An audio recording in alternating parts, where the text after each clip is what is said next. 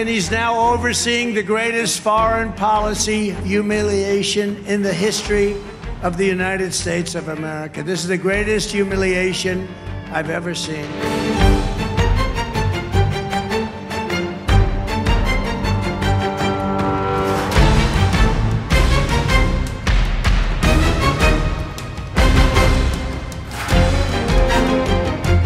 The scene of those big giant planes taking off with people hanging on the sides and falling off.